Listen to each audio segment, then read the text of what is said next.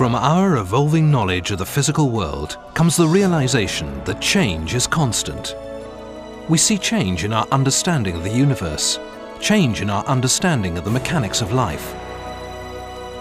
Nowhere is change more evident than in the field of interventional cardiology, where our knowledge has been applied to create the Cypher sirolimus-eluting coronary stent. As the first drug-eluting stent, the Cypher stent was a breakthrough. It has been proven in the most challenging drug-eluting stent trials to date, involving the largest number of patients over the longest period of time. The same proven technology has been refined to provide even better deliverability to treat a broader range of patients and more complex lesions. Called Cypher Select, this advanced new generation drug-eluting stent has elongated flex segments for improved flexibility and conformability. And with an outstanding new delivery system, Cypher Select ensures better deliverability, better trackability, better pushability, and better crossability.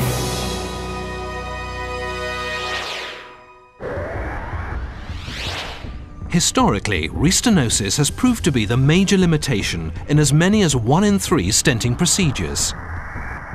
With conventional stents, slight damage sustained to the arterial wall triggers the release of growth factors and inflammatory mediators. This stimulates smooth muscle cell growth and results in restenosis. With Cypher stents, this process is inhibited. With its unique combination of drug, polymer and closed-cell stent design, the Cypher sirolimus-eluting stent has achieved an unprecedented reduction in restenosis rates compared to a bare metal control. Scientists at Cordis selected sirolimus from hundreds of compounds for its safety profile, broad therapeutic window, and importantly, its unique inhibitory effect on smooth muscle cell growth, the major cause of restenosis. Sirolimus inhibits a key regulatory enzyme, so proliferating smooth muscle cells remain healthy and viable, returning to a resting state. This cytostatic mechanism of action avoids tissue necrosis and arterial damage. The controlled release biocompatible polymer matrix ensures consistent, controlled and complete delivery of sirolimus over the critical first weeks. And sirolimus doesn't interfere with the regrowth of endothelial cells, allowing a natural non-thrombogenic surface to cover the stent.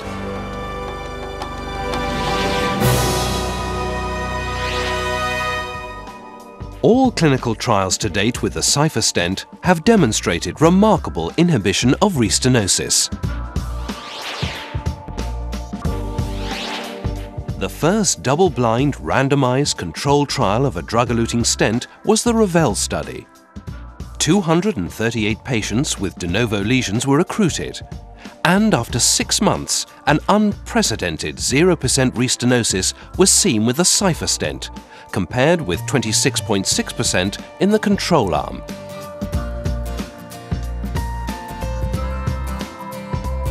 At 3-year follow-up, the cumulative event-free survival rate from TLR was 95% in the sirolimus group versus 85.6% in the control group. The pivotal US study Sirius has also demonstrated the outstanding safety and efficacy of the Cypher sirolimus-eluting coronary stent in a more complex population. Of the 1,058 patients involved, a quarter were diabetic, and more than a quarter received overlapping stents. After 2 years, the event-free survival from TLR was 93.9% in the Cypher stent group versus 78.1% in the control group. The new Sirius data, pulled from the European E-Sirius study and the Canadian C-Sirius study, has proven the benefits of the Cypher stent in a particularly challenging population.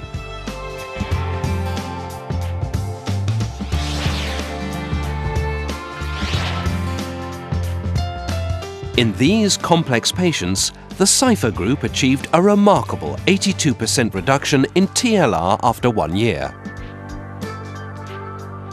In the words of one investigator, Cypher will certainly transform the landscape of interventional vascular medicine for years to come.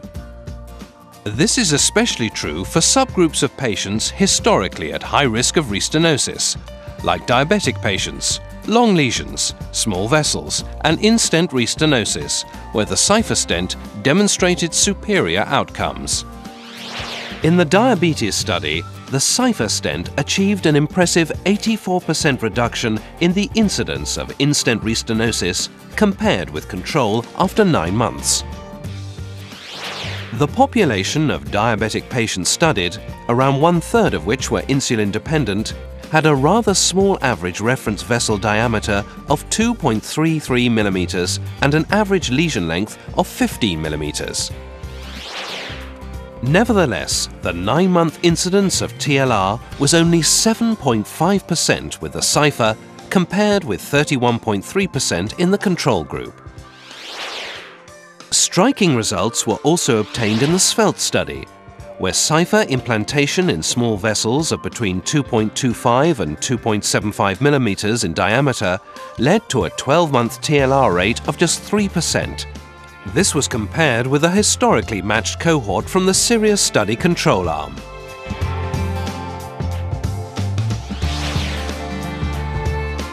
A recent independent study has also demonstrated the excellent efficacy of Cypher in the treatment of long lesions greater than 28 mm in length, compared with a paclitaxel-eluting stent and a bare metal stent. After 6 months, the Cypher group demonstrated a significantly lower late loss and incidence of restenosis than either of the other 2 groups. This led to a very low 7-month TLR rate of 2.7% with Cypher.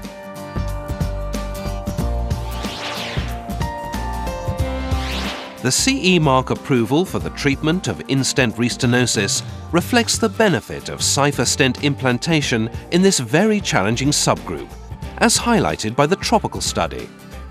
After 6 months, the rate of TLR was only 2.5%, compared with 14% in the historical brachytherapy groups of the Gamma 1 and 2 studies. Results from the ICER-DESIRE study also show the significant clinical benefit of Cypher in the treatment of in-stent restenosis, over and above that of plain balloon angioplasty and paclitaxel-eluting stent implantation.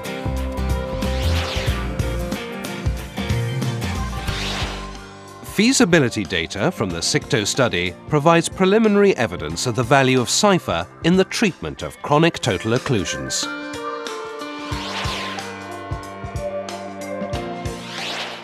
In the real world, eCypher, the largest single registry of a drug-eluting stent, provides evidence that the excellent results achieved in clinical studies can be reproduced in everyday clinical practice.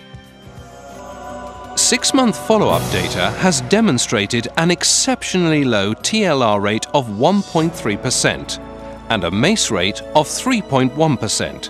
despite many patients with a high clinical risk profile such as diabetes and multi-vessel disease.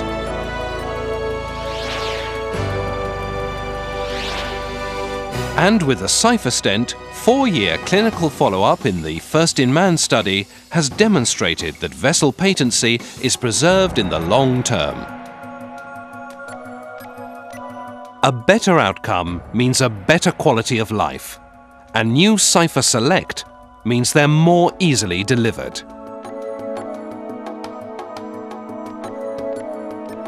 Change your thinking. Make your first intervention last.